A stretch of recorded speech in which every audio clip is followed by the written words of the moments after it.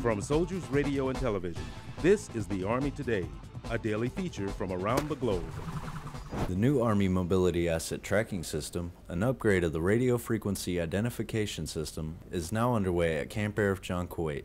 The company, Kuwait Global Tracking Solutions, created the technology to help in the tracking of equipment as it's processed through the Redistribution Property Assistant Team system. The 402nd Army Field Support Brigade and the Army Materiel Command, or AMC, implemented the new system. First of all, you're going to have the MATS tag, and it's also part of the infrastructure. You're going to have extender tags and what they call an FMG, which is a fixed mesh gateway. And that makes up the infrastructure for the tags to read and report into the server. And we also have the hand scanners, which we use to link up the tag with the ELID sticker on the truck, and then we can track each tag with truck.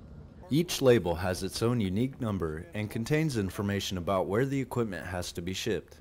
When the information is scanned into the network, it continues down the chain until it reaches the destination at the fixed mesh gateway. The gateway will pass the information on to personnel who track the asset's movements in real time on computers that use programs like Google Earth. The program has worked so well that during the test phase, the Army opted to permanently deploy the system. Kuwait Global hopes to update the system to allow the labels to contain more information, including door status, light intensity, humidity, temperature, and motion.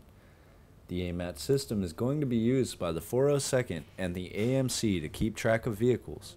Reporting from Camp Arif John, Kuwait for the 1st TSC, I'm Private First Class James Bowen Jr. That's the Army Today from Soldiers Radio and Television.